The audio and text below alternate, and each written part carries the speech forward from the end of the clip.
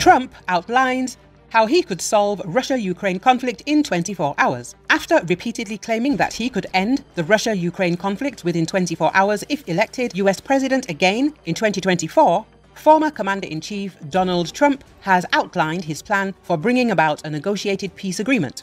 Trump, currently the leading candidate for the Republican Party's 2024 presidential nomination, argued that he has enough influence with Presidents Vladimir Putin of Russia and Vladimir Zelenski of Ukraine to stop the bloodshed. With the right prodding from the White House, the two leaders would see no point in continuing the conflict, he said in a Fox News interview. "I know Zelensky very well, and I know Putin very well, even better," Trump told Fox host Maria Bartiromo. "And I had a good relationship, very good, with both of them. I would tell Zelensky, no more, you got to make a deal. I would tell Putin, if you don't make a deal, we're going to give him a lot. We're going to give them more than they ever got. If we have to, I will have the deal done in 1 day. 1 day."